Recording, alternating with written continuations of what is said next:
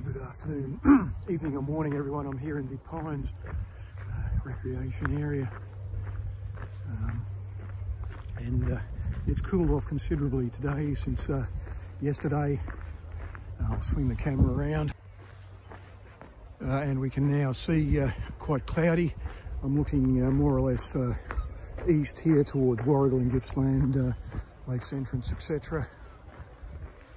Quite cloudy. The park itself's pretty green because we've had quite a bit of rain, been a coolish summer, last summer or two, at least the last 18 months to nearly 2 years, and very cold winters.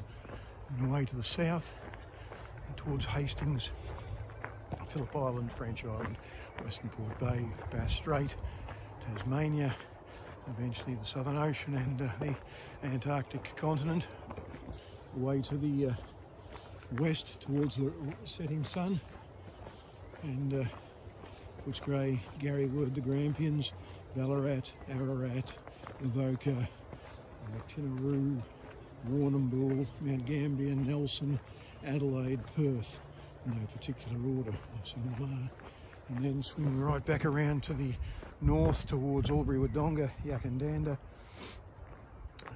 Gundagai, and the Dog on the Tucker Box there.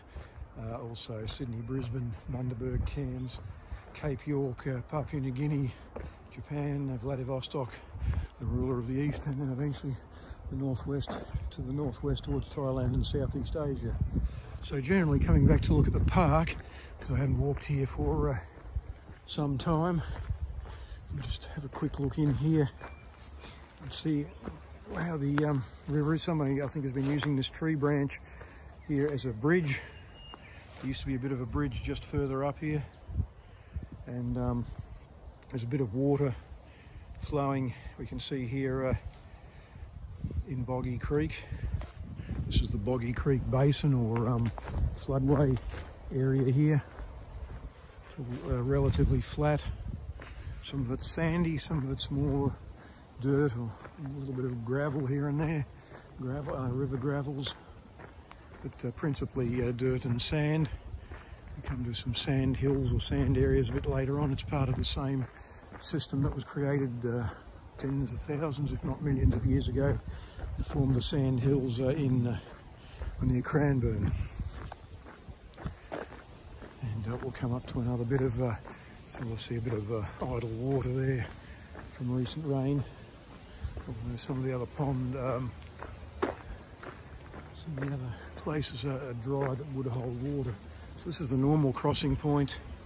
It's been used over the years because there's been rocks here that make a ford, and somebody's almost looked like they've dammed it up a bit again on Boggy Creek here. You can see there's a bit of a flow here. I've seen times when it's quite low and other times this has been very full from heavy rainfall. We can see here in one of the feeder channels the farmer cut many years ago. It's barely flowing, although it is full back behind it, this bit of earth is. So continue on.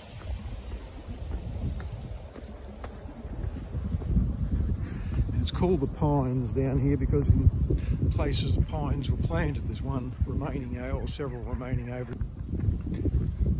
Yeah, so there are a remnant pine here. There were more, and there's the odd other remnant through the park. The park's split into two by a freeway, the Peninsula Link Freeway. See, the grass here is quite long. It's just left natural to nature itself now. Gradually getting regrowth of some are planted and some are regrowth in a natural seedling or other way.